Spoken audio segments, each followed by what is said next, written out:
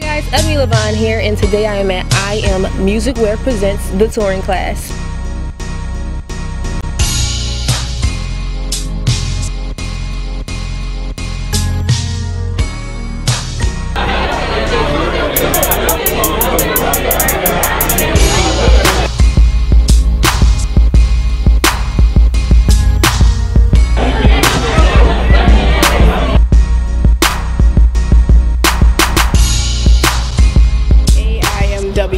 Which stands for IAmMusicWear, is a musician's line that me and Eugene Roberts started.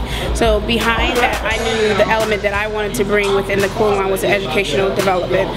So actually, the idea was always there to bring the seminar together, but as far as the name I happened to be playing around with new lines, and so I came up with the touring class, and I was like, oh, that's what we call the panel, the touring class. And so it fit with, you know, already what we had in mind as far as bringing the panel together. On the panel we had Kaisha Blackstone, who is the CFO for Basic Black Entertainment. Had Aaron Draper, who's a percussionist. He actually is currently on tour with Eminem. Like I said, my partner Eugene Roberts, who is the MD for John Legend. He's the MD for Wiz Khalifa. Dietrich Lohman, who is a tour production tech. To everybody. He's, you know, and the thing about Dietrich, which I love, it's not just like hip hop or R&B. He has been with like Red Hot Chili Peppers, and you know, so he's very broad as far as his resume is concerned. It's Anshia Toole, you know, she's music and booking, and she works with one artist called Aaron Camper, who, you know, he's a background singer for Justin Timberlake, but you know, he's an up and coming artist as well. Andre Hauser, who's like the amazing sound engineer of sound engineers. DJ Active, you know, who's played with from Miley Cyrus, Twerk, to Marsha Ambrosia, Anshia Winfield. She right now is the executive director for Jill Scott's Blue Bay Foundation. And then we had St.Clair, who she's Questlove's actually god sister. Not many people know that, and I'm putting that out there. Yes, I am. But she's also a radio personality for one of the radio stations here in Philly. So my biggest thing was just to give nuggets for people to help them sustain in this business, just not to get in it, because you know, you got 50 million seminars about how to get in it, but to how to stay in it, you really don't have that. So this was definitely a nugget of my own that I wanted people to take away from it, is how to sustain in it. What would be something that you would definitely have to have every time you go on tour, and could you also say something that you had to learn that was essential, that you weren't, that you know, it took you a while to figure out, okay, I need this? That's in a business account. Don't spend all your PD on sneakers and clothes. And what? Clothes. What you know about? Come on, Aaron. Come on, Aaron.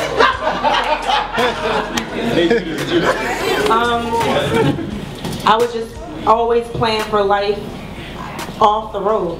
And when you're not working, every day, you know, as musicians, as business owners, you're unemployed every single day. So you just have to think like that and think in that mindset that you don't, you know, you don't have a job, a 9-to-5 job. You know? Quickly.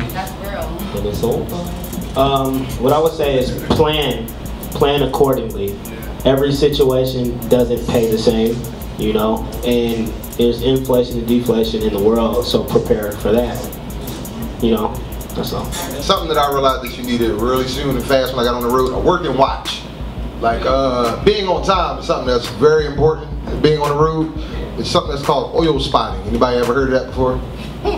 When a car pulls off, normally you got like an old car pulls off as an oil spot. Okay, same theory. When the bus pulls off, you'll be pretty much standing where the oil spot is at. Oil spotting. So that's what happens on the road when you don't know what you're watching. With like that wake up call at 6 a.m. You went to party last night? Cool, that's what's up. You might want to also make sure you have like 9 alarms set. Sometimes I may have to set 5, but that's just, you know, that's just the beast of it all. But that's a major, like honestly, that is a major thing. Time, like, because it's really costing money. You say people, hear people say time is money. Yeah, time is money, right? Actors didn't come in because he was out there making some money. You know what I mean?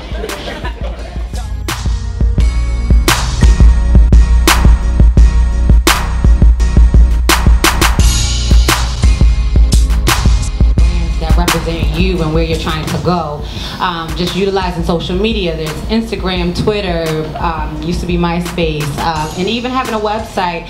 I mean, because a lot of times, a lot of the musicians will get off the road, but then they have their own bands, like a contraband or man's band. It's like, what are you gonna do? Who are you when you're not with that artist?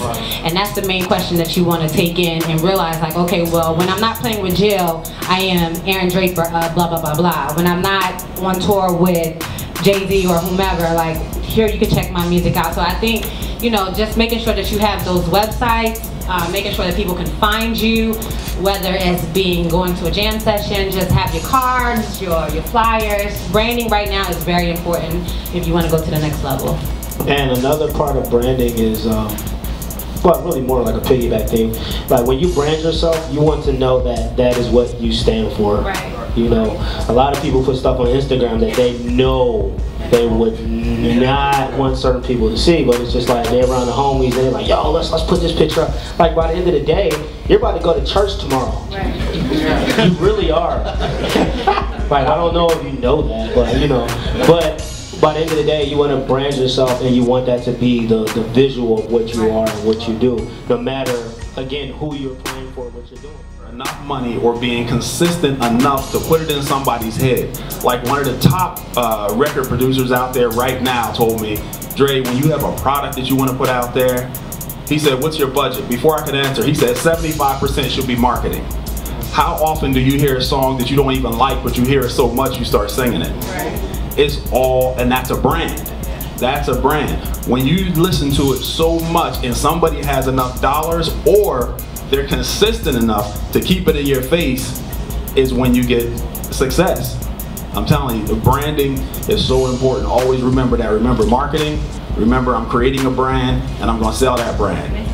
I would say to piggyback a little bit on what Man said also, one of the important things about branding is what you put out there as your face and also the people that you associate with, because people will lump you together depending on what they see. And unfortunately, in our age of social media and all that kind of stuff, that is their first ability to be able to see who you're about, whether it's right or whether it's wrong. When they go to the front of your Twitter page, those first 3 tweets, those first 4 pictures at the bottom, that's you. Yep. That's who you are.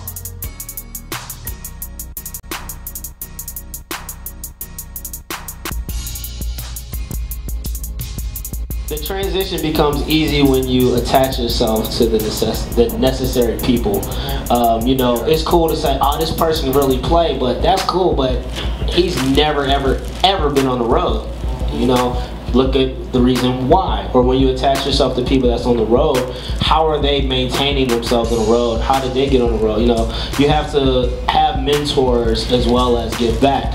And me growing up playing in the city, it was like everybody in the church, it's like, let's see who got the best band, whether you're playing for Temple, whether you're playing for Jehovah's Chosen, whether you're playing for anybody, you know. But at some point, you kind of got to buckle yourselves down to realize, okay, who should I really study under? Who do I want to not be like, but I want to have some of those similarities and those characteristics? So one of the first people I think I've actually worked with that was on the road touring was that man over there, Boots. My good guy over there. We all know Eric Green. But that one right there, he was the person that was like, you know, schooling us when we were playing for T-Wise. Like, you know, so we weren't recording rehearsals. It was like we were making stuff on the spot, and it's like we better know it tomorrow or next week or at the gig, you know. So it's pretty much getting under those right people to mold you, you know. It might not be one person, you know, like you might be around Dietrich for production, you might be around active because he has so much experience, you might be around Aaron because Aaron plays percussion and you like percussion, you might say, oh man, I know somebody that's like Kaisha that knows everything behind the scenes of what's going on, you know. So it's kind of like you want to have those right figures and pick out what you need. Like, don't make yourself a duplicate, but get the necessities to mold yourself to be able to be a necessity.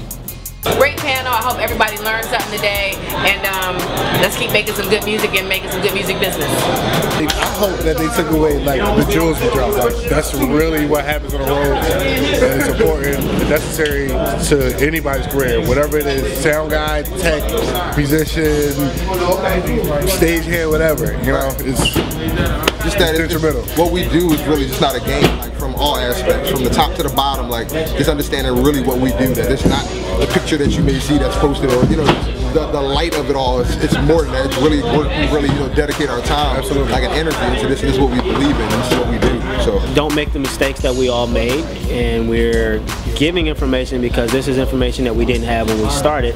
So we want to give back so that the next generation and people can just be great at what they're doing.